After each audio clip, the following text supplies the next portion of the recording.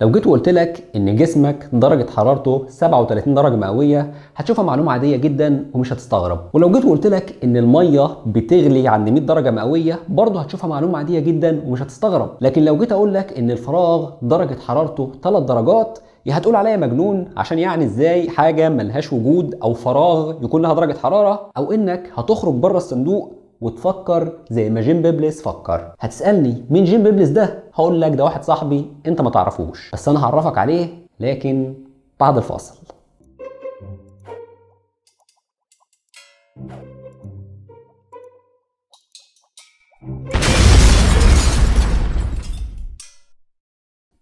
السلام عليكم.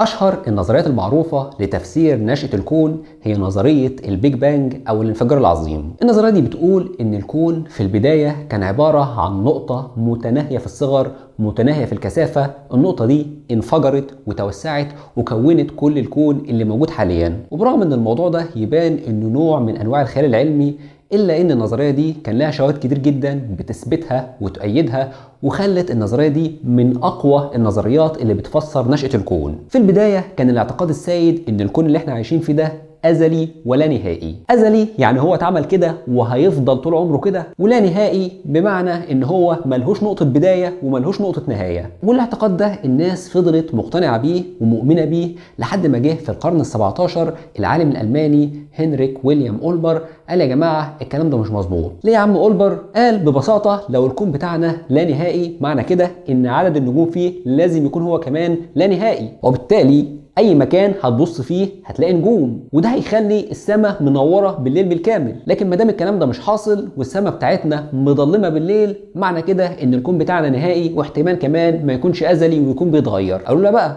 اهدى علينا وفهمنا الكلام ده بالراحه. قال اعتبروا اننا موجودين على الارض وبتحيط بنا السماء في صوره طبقات اشبه بالكور. اول طبقه بالنسبه لنا على بعد مسافه معينه وفيها عدد معين من النجوم. لو جيت تشوف مساحه الطبقه الاولى دي اللي هي عباره عن كوره هتلاقي ان مساحتها 4 باي في مربع نصف القطر، بما يعني ان المساحه بتتناسب تناسب طردي مع مربع المسافه. افترض بقى ان الطبقه الثانيه على بعد ضعف المسافه، يبقى في الحالة دي المساحة زادت بمعدل 4 أضعاف، وما دام المساحة زادت 4 أضعاف يبقى هتقدر تشيل 4 أضعاف عدد النجوم اللي كانت في الطبقة الأولى. معنى كده إن أنا لو أنا عندي كون لا نهائي يبقى أنا عندي عدد لا نهائي من الطبقات وعدد لا نهائي من النجوم، والمفترض إن السماء تفضل منورة بالليل بالكامل. قالوا له لا يا حب، أنت ما تعرفش إن شدة الضوء بتقل مع زيادة المسافة ولا إيه؟ يعني ممكن يكون عندك عدد لا نهائي من النجوم لكن النجوم دي بعيدة جدا، وبالتالي الضوء بتاعها هيوصل ضعيف جدا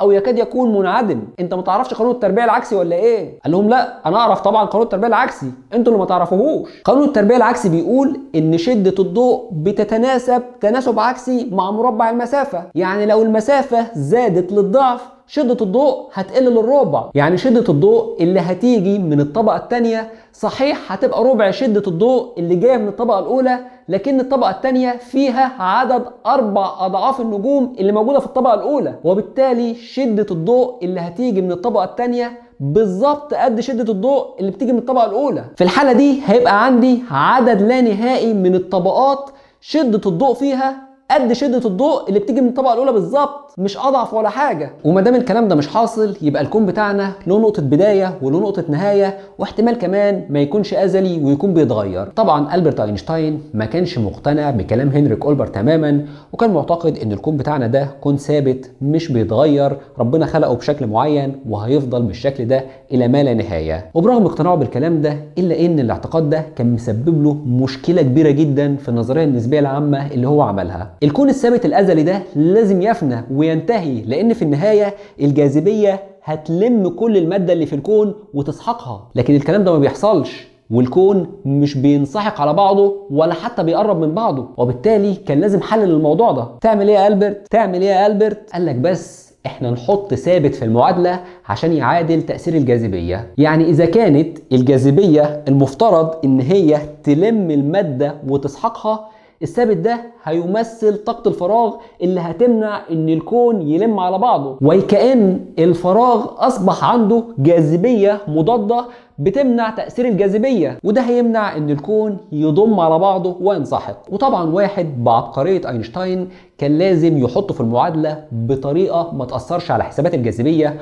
ولا حسابات التسارع، وسمى الثابت ده الثابت الكوني. وقد كان اينشتاين حط الثابت الكوني في المعادلة، لكن دايما كان ضميره بيأنبه وحاسس ان في مشكلة او حاجة غلط في المعادلة بتاعته، لحد ما جه سنة 1922 عالم الفلك الروسي الكسندر فريدمان والعالم الفرنساوي جورج لوماتر، وعملوا نموذج رياضي مشتق من معادلات اينشتاين اثبتوا فيه ان الكون مش بس ثابت، ده كمان بيتوسع. جورج لوماتر تحديدا كان كاهن كاثوليكي بجانب ان هو كان عالم رياضيات، وقال يا جماعه ما دام الكون بيتوسع معنى كده انه في الماضي كان اضيق، وكل ما رجعت في الماضي اكتر هتوقع ان الكون كان اضيق واضيق، لحد ما هوصل لمرحله الكون فيها كان صغير جدا قد ذره واحده فقط. الذرة دي هي اللي انفجرت وتوسعت وكونت الكون اللي احنا عايشين فيه دلوقتي، وسمى الذرة دي البرايميفال اتوم او الذرة البدائية. طبعا الاستنتاج ده كان استنتاج نظري مبني على معادلات اينشتاين اللي فيها مشكلة الثابت الكوني، وبالتالي اكتر واحد فرح بالموضوع ده هو ألبرت اينشتاين،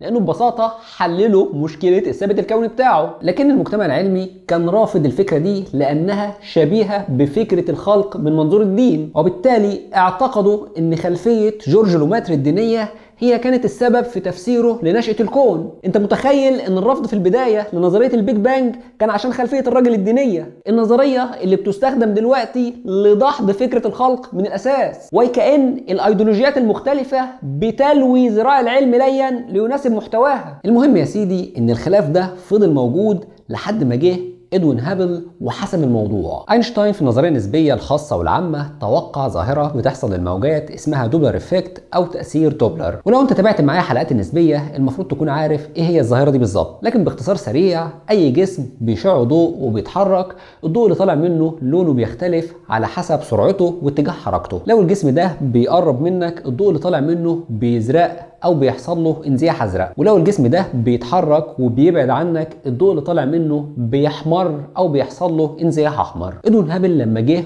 وراقب المجرات لقى ان الضوء اللي طالع منها دايما بيميل انه يكون ناحيه اللون الاحمر، وبالتالي طبقا لكلام ألبرت اينشتاين المفروض كده ان المجرات دي بتبعد عننا. ادوين هابل في الحقيقه لا كان يهمه الكون بيتوسع ولا ما بيتوسعش، الراجل كان بيراقب النجوم وكان بيدرس الطيف بتاعها عشان يعرف تركيبها، والموضوع جه معاه بالصدفه. احنا خلاص بقينا عارفين ومدركين ان الضوء بيصدر نتيجه لحركه الالكترونات. الالكترون بيكتسب طاقه ينط لمستوى اعلى، يرجع يفقد الطاقه دي ويرجع للمستوى الاصلي، والطاقه دي بتطلع في صوره ضوء، وبالتالي كل عنصر هيطلع اضواء بالوان مختلفه او اضواء اطوالها الموجيه مختلفه، لان كل عنصر فيه عدد مختلف من الالكترونات وعدد مختلف من مستويات الطاقه، وبالتالي مش كل عنصر الالكترونات هتتنطط فيه زي بعضها. الطيف اللي بيطلع من العنصر لما بيكتسب طاقه وبيرجع يفقدها بيسموه طيف انبعاث العنصر. وزي ما العنصر بيطلع ضوء بلون معين لما بيكتسب طاقه وبيرجع يفقدها، العنصر برضه بيقدر يمتص الضوء اللي باللون ده لان فيه الطاقه اللي قادره انها تنطط الكتروناته. يعني لو عندي عنصر بيطلع طيف انبعاث باللون الاحمر وعدى عليه ضوء فيه جميع الاطوال الموجيه وجميع الالوان،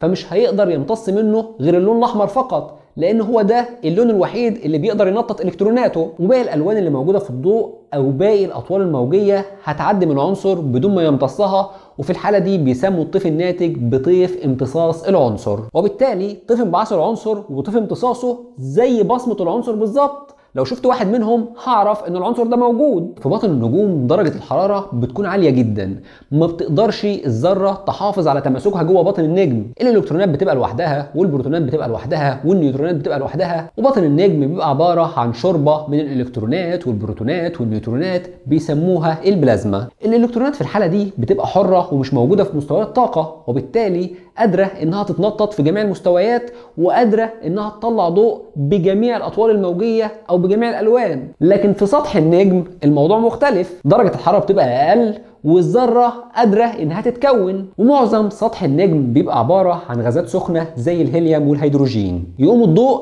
اللي طالع من قلب النجم معدي على الغازات اللي موجودة في سطحه، تقوم الغازات دي تمتص الاطوال الموجيه اللي بتنطط الكتروناتها وتعدي بقيه الاطوال الموجيه او الالوان بدون ما تمتصها، وبالتالي الطيف بتاع النجم مش هيوصلنا كامل، ده هيوصلنا ناقص الاطياف المميزه للعناصر اللي موجوده في سطحه. بما يعني ان انا لما اجي وادرس الطيف بتاع النجم والاقيه ناقص الطيف بتاع الهيدروجين، يبقى الهيدروجين موجود في سطحه، ولما اشوف الضوء ناقصه الطيف بتاع الهيليوم، يبقى الهيليوم موجود في سطحه، وهكذا. ده الطبيعي وده المتعارف عليه وده اللي كان المفروض يلاقيه هابل، لكن هابل لقى حاجه غريبه. كل ما النجم كان ابعد كل ما الطيف بتاعه اترحل اكتر. يعني بصمه الهيدروجين موجوده بس مش موجوده في مكانها الطبيعي، دي مترحله ناحيه الضوء الاحمر. وبصمه الهيليوم موجوده بس برضه مش موجوده في مكانها الطبيعي، مترحله ناحيه الضوء الاحمر. وكل ما النجم ده مكان ابعد كل ما الترحيل بتاعه ما زاد. وخد بالك ان الترحيل دايما كان بيمشي في اتجاه الضوء الاحمر مش اي ضوء تاني. وما كانش في اي حاجه تفسر الانزياح ده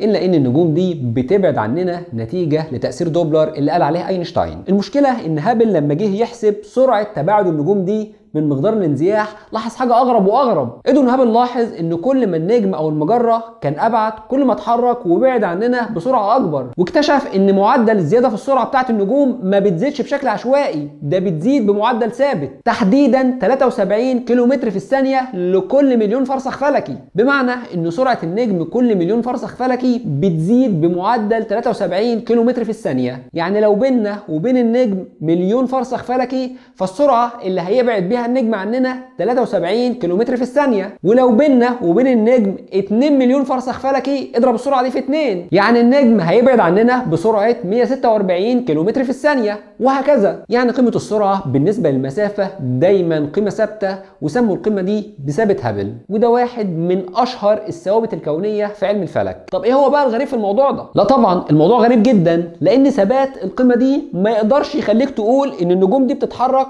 وبتبعد عننا، والا كان كل نجم اتحرك بسرعه مختلفه. ايه اللي مثبت القيمه دي بالنسبه للمسافه؟ الموضوع ده ملوش غير تفسير واحد، وهو ان النجوم دي ما بتتحركش ولا حاجه، ده الكون هو اللي بيتوسع. زي بالظبط البالونه اللي مرسوم عليها مجموعه من النقط، لو جيت نفخت البالونه دي هتكتشف ان النقط اللي عليها بتبعد عن بعضها، وكل ما النقط دي كانت بعيده عن بعضها كل ما سرعه تباعدها تبان ان هي ازيد. وهتكتشف دايما ان قيمه زياده السرعه بالنسبه للمسافه على سطح البالونه دايما قيمه ثابته. يعني النقط اللي موجوده على سطح البالونه اصلا ما بتتحركش، لكن البالونه بتتنفخ وبتتوسع، فانت بيبان لك ان النقط دي بتتحرك وبتبعد عن بعضها. وهتلاقي دايما ان الزياده في السرعه بتاعه البالونه مرتبطه بالمسافه. واذا كان الكون بيتوسع مع مرور الوقت، معنى كده انه في الماضي كان كتله واحده او نقطه واحده زي ما جورج لوماتر قال. والموضوع هنا تخطى فكره انه اثبات رياضي، ده اثبات تجريبي عملي، وبالتالي خلفيه جورج لوماتر الدينيه ملهاش علاقه بالموضوع. الجميل بقى في ثابت هابل انك ما عرفتش ان الكون بيتوسع وبس، ده انت كمان تقدر تحسب منه بيتوسع من امتى، او بمعنى تاني تقدر تحسب عمر الكون. هابل بيقول ان النجوم سرعتها بتزيد 73 كيلومتر في الثانيه لكل مليون فرسخ فلكي. يبقى لو عايز اعرف النجوم دي كانت قريبه من بعضها امتى، يبقى لازم اعرف النجم اللي سرعته 73 كيلومتر في الثانيه قطع المليون فرسخ فلكي ده في قد ايه؟ سرعه بتساوي مسافه على زمن، يبقى زمن بيساوي مسافه على سرعه. المسافه هي مليون فرسخ فلكي او 3.1 في 10 أس 19 كيلومتر، والسرعه هي 73 كيلومتر في الثانيه. اقسم الاثنين على بعض هتلاقي ان عمر الكون تقريبا 13.4 مليار سنه. وبرغم ان ثابت هابل كان دليل عملي على عمليه توسع الكون، وبالتالي في الماضي الكون ده كان اضيق، وده بيأيد فكره الانفجار، الا اننا ما عرفناش الكون في الماضي كان شكله ايه، ولا انفجر ازاي، ولا انفجر ليه. سنه 1940 عالمين، واحد اسمه رالف اولبر والتاني اسمه روبرت هيرمان، لاحظوا ملاحظه غريبه جدا،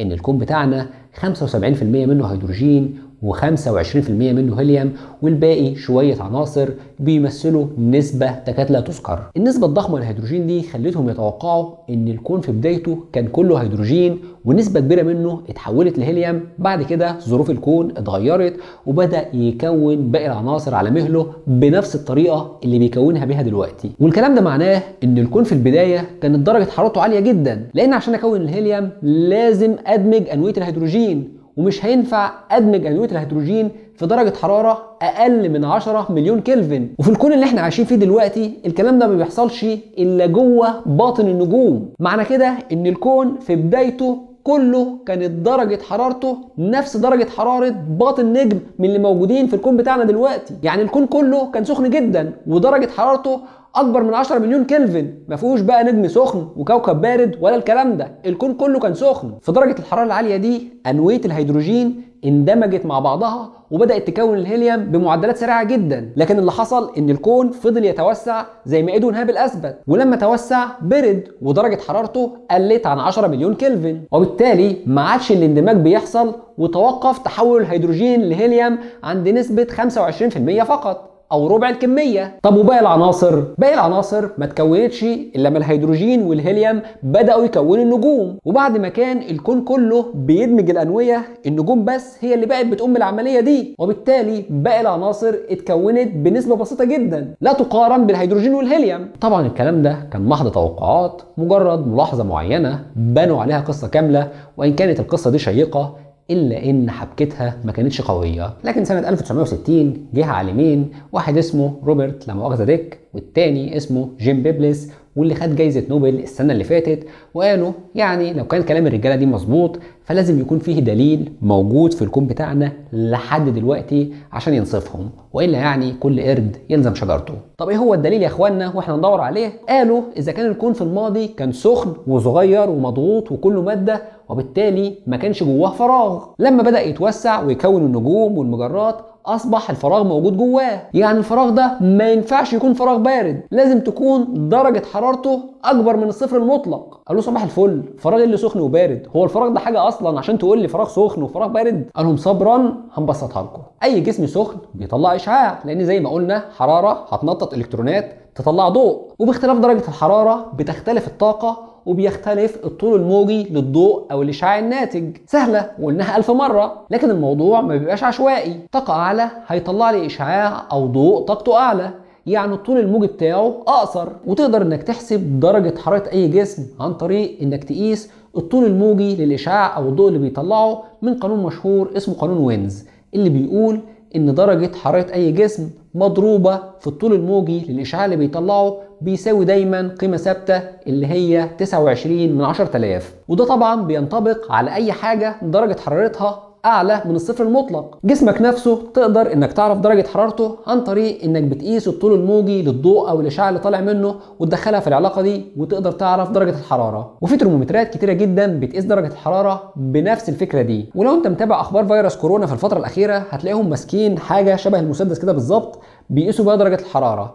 هو ده الترمومتر اللي بيقيس الاشعاع وياخده يدخله في العلاقه دي ويحسب منه درجه الحراره. المهم ان بيبلس قال الكون في بدايته كان سخن، وبالتالي كان بيطلع اشعاع او ضوء طاقته عاليه جدا وطوله الموجي قصير جدا. الكون اتمدد وبرد، وبالتالي الموجات دي اتمطت معاه وطولها الموجي اصبح كبير ودرجه حرارتها اصبحت قليله. وصحيح الفراغ ما فيهوش ماده، بس الموجات دي لازم تكون موجوده فيه لحد دلوقتي. وعمل مجموعه من الحسابات الرياضيه قدر يتوقع بيها ان الموجات دي هتكون في منطقه المايكروويفز، وبالتالي درجه حرارتها هتكون في حدود 3 كلفن او سالب 270 درجه سيليزيوس او اعلى من الصفر المطلق ب3 درجات. والاشعه دي هي الدليل الوحيد ان الكون فعلا كان ضيق وكان سخن جدا، بعد كده تمدد وبرد، والمفترض انها تكون موجوده في كل مكان في الكون الحالي. وخد بالك بقى من نقطه مهمه، ان الكون الحالي مليان نجوم، والنجوم دي سخنه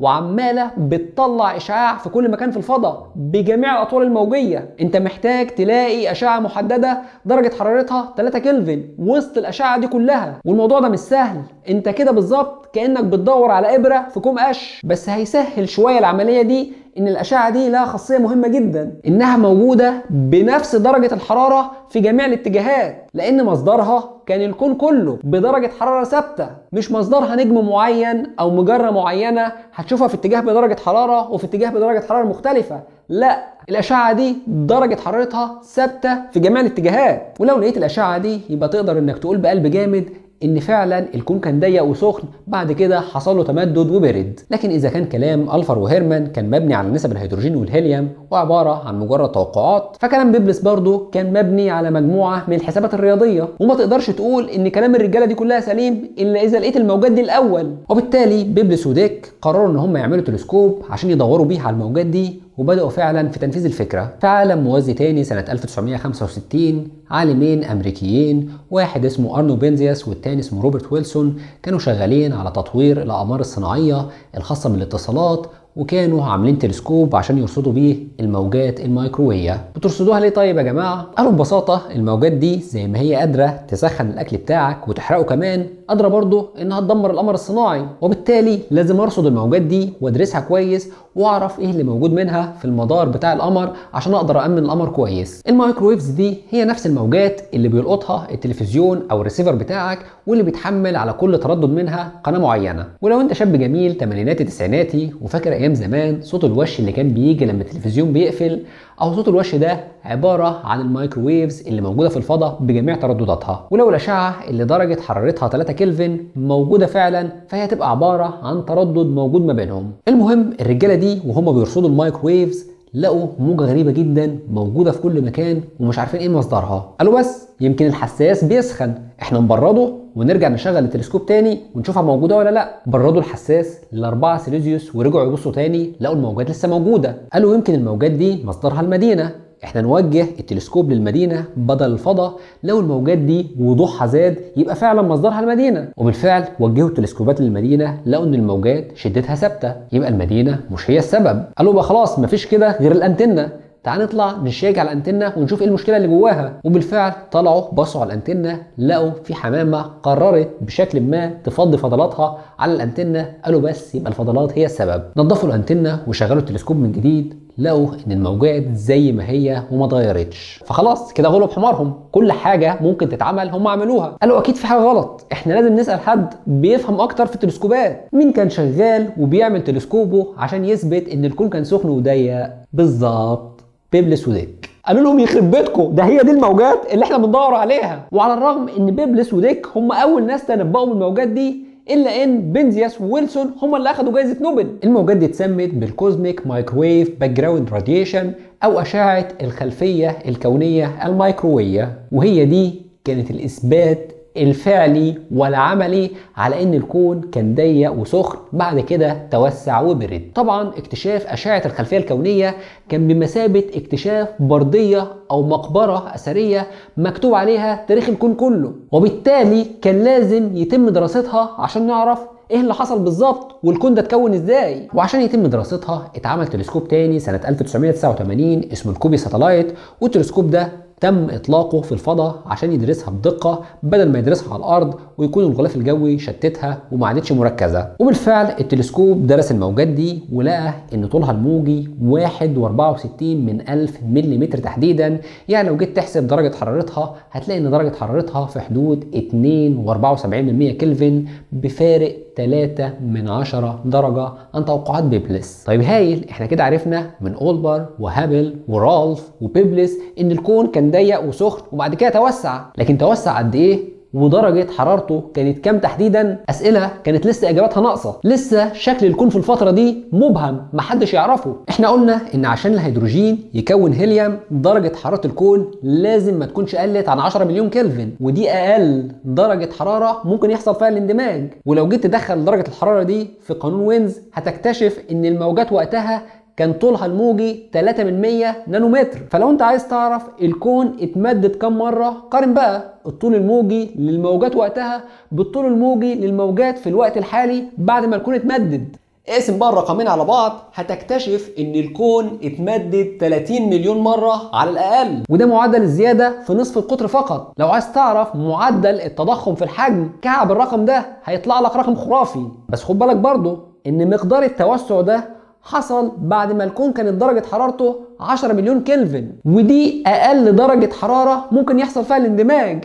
يعني الكون كانت درجة حرارته أعلى من كده، وفي تاريخ قديم قبل المرحلة دي بكتير جدا. وعشان تعرف درجة حرارة الكون في الماضي وتعرف هو اتمدد قد ايه، ما تحسبش عند درجة حرارة اللي حصل عندها الاندماج، انت محتاج ترجع ورا شويتين، ورا قبل حتى الهيدروجين نفسه ما يتكون، وقت تكون الباريونات اللي كونت المادة، وقت تكون الالكترون والبروتون والنيوترون نفسهم. طب الكلام ده يتحسب ازاي؟ معروف ان الطاقة والمادة وجهين لعملة واحدة. المادة ما هي الا طاقة، والطاقة ما هي الا مادة، والمعادلة اللي بتقدر تحول ما بينهم هي اشهر معادلة لألبرت اينشتاين، واشهر معادلة في الفيزياء تحديدا. E بتساوي mc سكوير، او الطاقة بتساوي الكتلة في مربع سرعة الضوء. لكن التحويل ما بين الطاقة والمادة مش دايما بيحتاج لقنبلة نووية، ده هو بيحصل بشكل دايم وطول الوقت. فاكرين في حلقة ميكانيكا الكم الخامسة لما اتكلمنا عن التقلبات الكمية او الكوانتم فلكشويشنز اللي بتخلي صفيحتين يقربوا لبعض بدون ما اثر عليهم باي قوة؟ عموما لو مش فاكرين ممكن ترجعوا الحلقة وتتفرجوا عليها من جديد. المهم باختصار سريع برضه في التقلبات الكمية دي، الطاقة اللي موجودة في الفراغ بتتحول لمادة ومادة مضادة، المادة والمادة المضادة بيبيدوا بعض ويرجعوا يتحولوا لطاقة من جديد، والعملية دي شغالة وبتحصل طول الوقت. واحد هيسألني طب ليه انا ما احسش بالكلام ده؟ ليه مثلا ما بقاش قاعد الاقي سكارلت جوهانسون طلعت من الفضاء؟ هقول لك ده ما بتقدرش تحسه عشان 3 اسباب. اولا لانك بائس مش هينفع يطلع لك سكارلت جوهانسون. ثانيا عملية التقلبات الكمية دي بتحصل في ازمنة غير محسوسة عقلك ما يقدرش يدركها زي ما هنتكلم بعد كده. ثالثا عشان تكون سكارلت فانت محتاج طاقة تتحول لوزن تقريبي 55 كيلو اللي هو وزن سكارلت. اضرب بقى ال 55 كيلو في مربع سرعة الضوء هيطلع لك رقم غريب جدا. يعني انت محتاج ان الفراغ يكون فيه طاقة تعادل 100,000 قنبلة نووية من اللي اترموا على هيروشيما وناجازاكي عشان تقدر تكون سكارلت. وبالتالي انت مش محتاج اقول لك ان الجو هيكون فيري هوت. بس انا هستأذنك نسيبنا من سكارلت دلوقتي، كتر الف خيرها لطفت لنا الجو شوية، ونرجع للكون بتاعنا ونشوف لو انا عايز اكون بروتون والكترون هكون محتاج طاقة قد ايه بالظبط. انت عارف كتلة الالكترون وعارف كتلة البروتون، وبالتالي اضرب الكتلة في مربع سرعة الضوء هيطلع لك الطاقة. يعني انت محتاج فوتون في كمية الطاقة دي عشان تقدر تكونهم، صح؟ لا مش صح، انت محتاج تضرب الطاقة دي في 2، او بمعنى تاني انت محتاج فوتون فيه ضعف الطاقة دي. لان احنا قلنا ان الطاقة مش بتتحول لمادة، دي بتتحول لمادة ومادة مضادة. يعني الفوتون مش هيتحول لبروتون بس، ده هيتحول لبروتون وبروتون مضاد يعني ضعف الكتلة.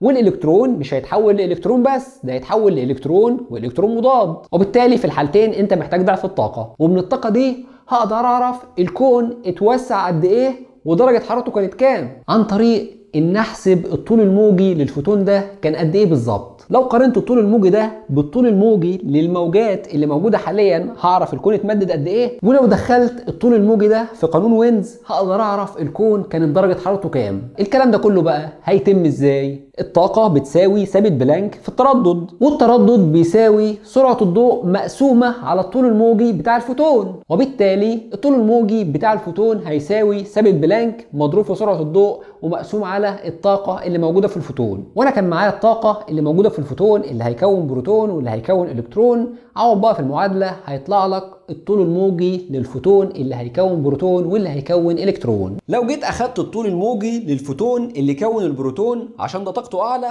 وقارنته بطول الموجات الحالي هتكتشف ان الكون اتمدد 1.5 تريليون مرة على الاقل، مش 30 مليون مرة زي ما حسبناها قبل كده. ولو جيت اخدت الطول الموجي للفوتون اللي بيكون بروتون ودخلته في قانون وينز هتكتشف ان درجة حرارة الكون كانت 4 تريليون درجة مش 10 مليون كلفن زي ما كنا حاسبين. ودي برضه اقل درجة حرارة ممكن يتكون عندها البروتون. يعني البروتون ممكن يتكون في درجات حرارة اعلى من كده، وبالتالي درجة حرارة الكون تقدر برضو انك تتوقع انها كانت اعلى من كده. بس احنا لغايه دلوقتي عرفنا ان الكون مش ازلي وانه كان صغير وسخن وبدا يتوسع ويبرد، وعرفنا صوره تقريبيه لدرجات حراره الكون في مراحله الاولى ودرجات الحراره اللي اتكونت عندها مكونات الذره. فاضل بس اننا نرتب المعلومات دي ونطلع بسيناريو او بنظريه تقدر تحكي لنا ازاي الكون اتولد وايه المراحل اللي مر بيها. وده بالظبط اللي هنعرفه